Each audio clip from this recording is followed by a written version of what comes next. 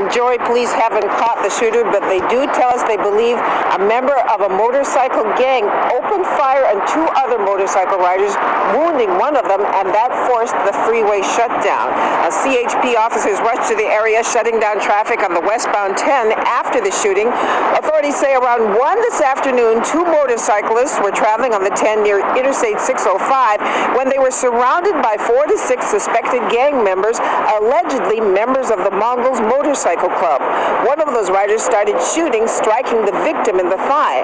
The wounded rider and his companion exited the freeway at the Durfee Avenue exit and dialed 911. The gunshot victim was taken to a hospital.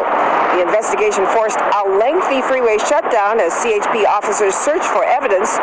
2 shell casings and bullet fragments were found in the vicinity of the 10 underneath the 605. The freeway did reopen around 6:15, but again, the search goes on for that gunman. Not a lot of information as far as the description. We only know that he is a man with a tattoo on his forehead and a long ponytail. Hello, I'm Mark Brown. Click the ABC7 logo to subscribe to our Eyewitness News YouTube channel.